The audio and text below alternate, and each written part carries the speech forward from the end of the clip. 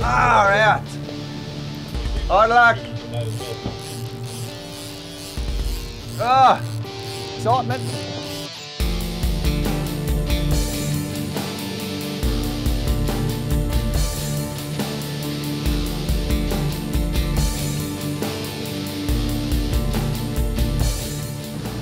Now Rod, got what we call a spread. For anglers that are new to the trolling side of things, there's a lot of terminology to learn, as well as some key parts of trolling, like how far you position your lures behind the boat, the speeds you go and stuff like that. So we're trolling with skirted or pusher style lures today. They got a good baitfish profile. They dig into the water, skip out, and they throw what we call a big bubble trail or smoke trail. So good, very, very attractive for fish down deep coming up. Talk us through the terminology and the spread that you're using at the moment. basically, we'll run generally a spread of 5. Yep. If you're on your own or you're limited in your number of people on the vessel, then you might run less. You can even only necessarily run 3 rods or even 2 rods. But the general spread that we'll run, short corner, that's your closest lure, approximately 15 to 20 meters back. Short rigger, run just behind that, so about 25 to 30 meters back, depending on the amount of wash. Your long corner, 20 meters, 25 meters back. Your long rigger, approximately 10 meters beyond that, so probably 30 to 35 meters back. And then your shotgun. Shotgun, furthest back, 40 to 50 meters. Bait fish like this is literally just a predatory magnet. You can actually see one predatory fish there marking up, and you can see the, how the bait is reacting to it. It might be a dolphin fish, it might be a marlin, it might even be a dolphin, but we haven't seen any dolphins on the surface. So yeah, basically that is just an absolute, I'd guess that would be pilchards, just because of the density of the shoal. But working that 2 or 3 times would be a really good idea, instead of just driving over it and then leaving it. If there's a fish there and you don't get it on 2 or 3 passes, then generally there may not be a fish, or it's so focused on the bait that it won't come up for your lures. And then you could, if you had a live bait, that's a secondary resource, put the live bait into it and see if they'll eat it then.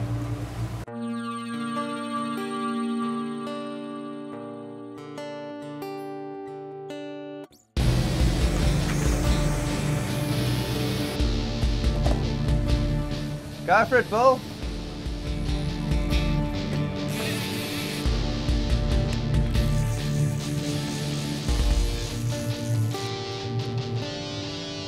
Very good, Billy.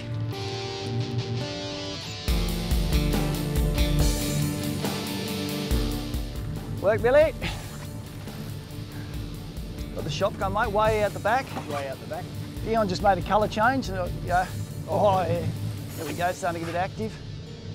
We're fishing one of Roderick's pushers, skirted lure, way out back, 7 knots.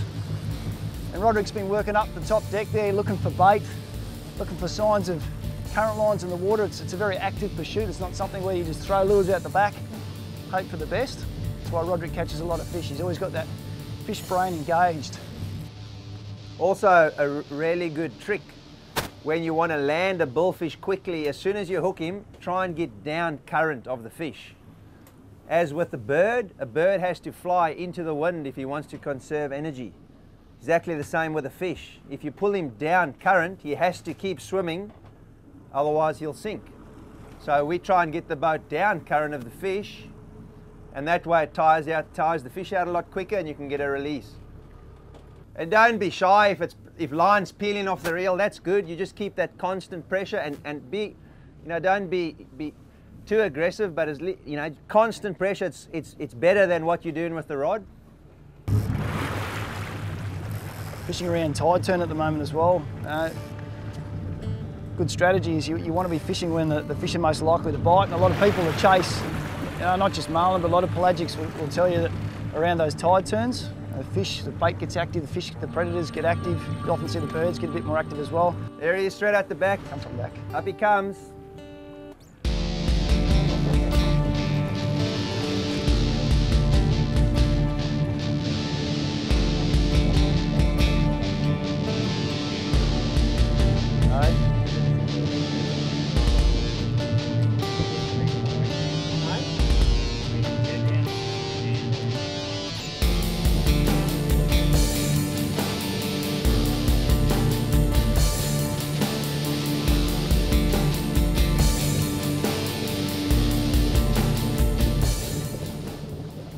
there you have it, 3 times the boat, and been on the leader and just one tough fish. See, well, it's obviously made a bit easier too. You know, you're not using seriously heavy gear. This is probably what we class the light to medium. Yeah. You got a live fibre from the Wilson stable, Texalium, 8 to 10 kilo light overhead stick, 15 kilos strand mono, and an 80 pound leader on the end of that. That's for the abrasion resistance. Yeah. It's a very neat little outfit. You can chase them on spin gear, but you know, the benefit of this is you can have a little bit more authority at times, and if you do, as I said before, you do want to put the fish back, it's not a bad option.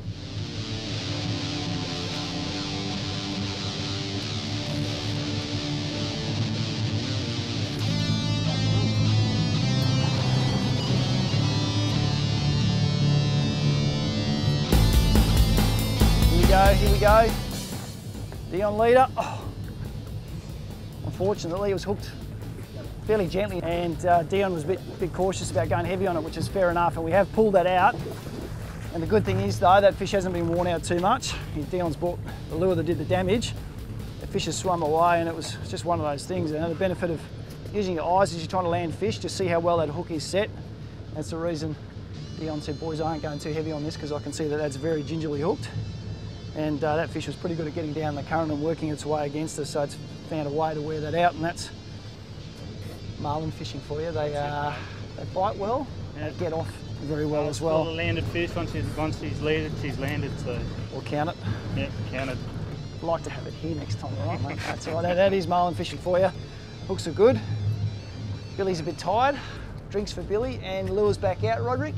Yeah, mate, we'll get him straight back out and see if we can get another one. All right. So we've already spoken about the various positions, the short corner, long corner, etc. But what lures do we run in those various positions? So we need to look at specific faces to run it at each distance in your wash. These are all light tackle lures. We've been fishing light tackle, so you know, your juvenile black marlin, striped marlin, mahi, wahoo, tuna, smaller profile lures. On the short corner, we'll start with the short corner, it's the closest lure. We like to run something with a darker color, so black and purple, you know, black and reds, but more importantly, a nice wide cupped face, so a lot more air, a lot more bubble trail, but also very importantly, a stable lure. One thing to bear in mind with this shape lure, it will dive a bit deeper, and if it's run close in next to the boat, you do want a lure that does just pop under the surface a little bit further, making it a bit more visible for the fish. So short corner, a nice cup face lure like that. And also with the hooks we run on them, they're a light gauge stainless steel hook. So you're not having to change hooks every few sessions because they're rusting. It's a good, nice thin gauge hook, and we rig these on a shackle rig. So if we get a hook that's damaged or we get a bite from a fish, we land the fish, we've got a tip rolled over on a point. It's just a case of loosening the shackle and put it on another rig. We can actually make those rigs up spare, so we've got spare rigs like so. What I like to do is I like to run my hooks at approximately 60 degrees. That stabilizes your lure. Those hooks run like that in the water column. Obviously they'll roll slightly as they turn, but they'll generally stay up at that angle. And the reasoning behind that is if that fish comes up and turns left or right when he eats your lure, you have a better chance of hooking him. There is also, with slant face style lures that have got a more erratic action through your wake, you know, guys will run them at 180. Guys run single hooks. Some guys run them stiff rigged, some guys run them semi-stiff rigged like that. It's all a personal preference, horses for courses. You ask 10 different captains, you'll get 10 different answers. But you know, that's how we run on this boat, and we've got a reasonably good strike rate, so we stick to it. As we go back in our lure spread, long corner, you can still run a cup face lure. You can see that one's got a slightly bigger cup, a little bit of a taper, also a different color. You can run him on your long corner, or even go to something with a different head. This shaped head is a new shaped head called a beer gut. It works exceptionally well in rough water. They make a really good tight bubble trail, but they hold in. So when you've got choppy, rough conditions, this shape head holds in the water really well, and you want that lure to stay in. So once again, you know, you can run that on your long corner or even one of your riggers.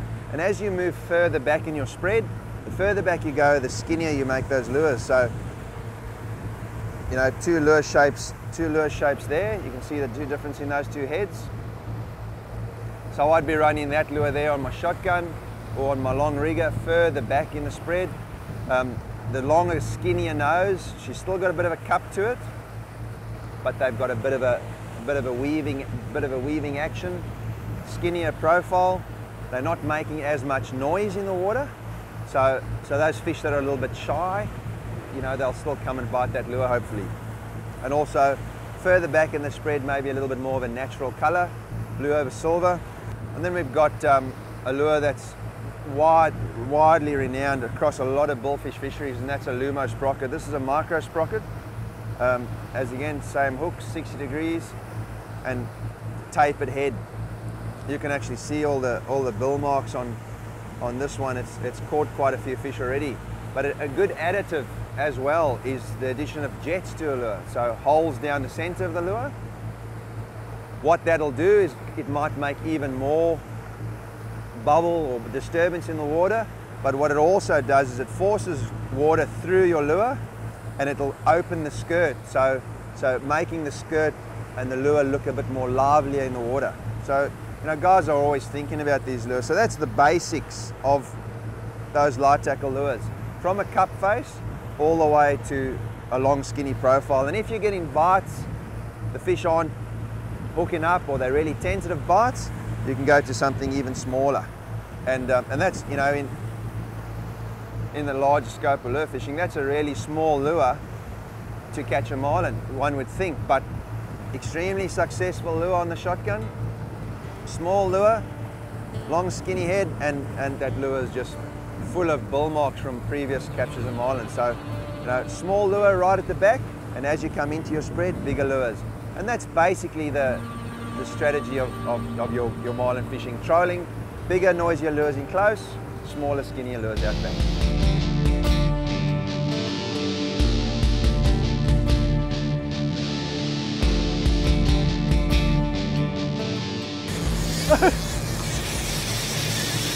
Oh, look at that. There he goes.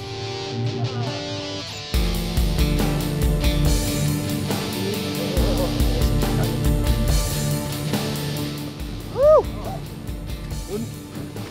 Yeah.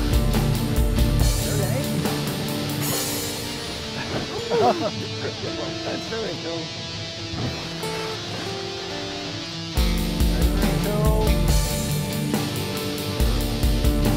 Go hard, Lenny. We've got another one of the crew on the rods now, Lenny.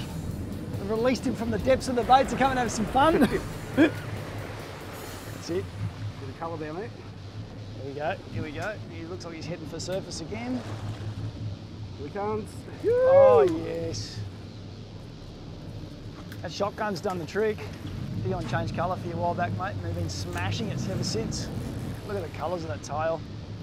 Magnificent fish in the water. Those blues.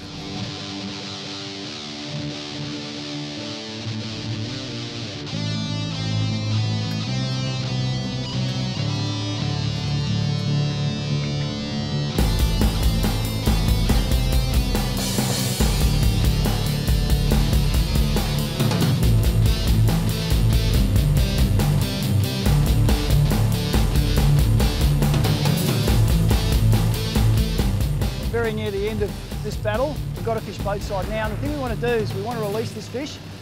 So the less we handle it, the better. And we've got Dion all keyed up to get his hands on the leader. We don't want to anger this fish too much. We want to quickly get a hold of that bill, remove hooks, and let it go. Too good a fish to catch only once.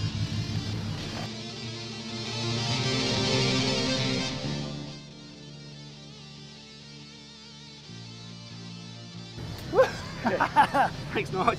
This one's G'd up, ready to go. We are going to get it back in the water very, very soon. Little tip when you're handling them, glove, get a hold of that bill and support the weight of them as much as you can. So there are a few tips with handling them. As little as you can is best. Well done, mate. Let's get back in the water. It's too puffed. It's got some weight on it. It's Bill Klassen here from The Fishing Show, and if you like this instructional video and want to learn more, it's simple. Go to fishingshowtv.com.au and see a whole host of additional videos.